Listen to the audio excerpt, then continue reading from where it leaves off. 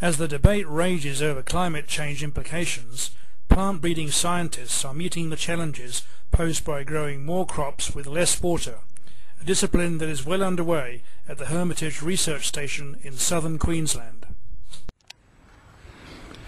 Andrew, why is there so much interest in stay green sorghum? I think because one of the big challenges facing us in Australia and also globally is the issue of being able to produce more food with less water.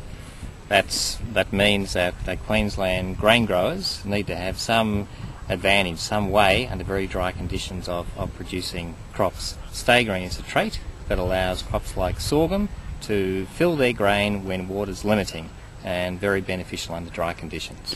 What's the significance of having smaller leaves? Plants lose their water through their leaves, and if the leaves are smaller, either through smaller leaves or tillering, that means less water is lost through those leaves, and therefore there's more water conserved in the soil, which the plant can then use later on to fill its grain.